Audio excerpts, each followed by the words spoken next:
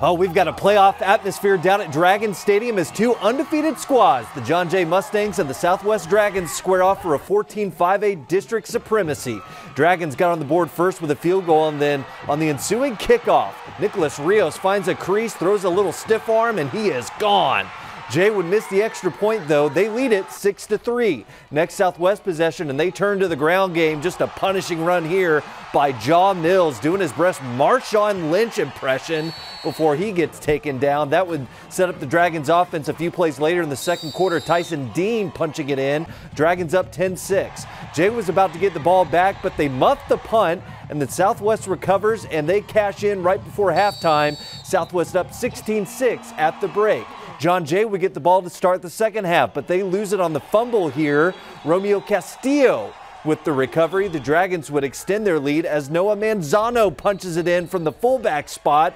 It's 23-6 Southwest. Then the Dragons special teams with a big play. They recover the pooch kick and steal a possession. Jaw Mills is going to score from short yardage. A few plays later, Southwest starting to pull away in this one.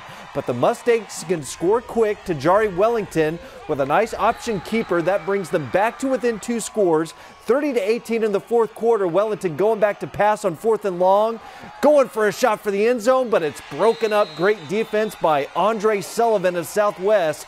Dragons would add a score late, and they go on to win 37-18 over John Jay. And you know Coach Franco is psyched up for this one.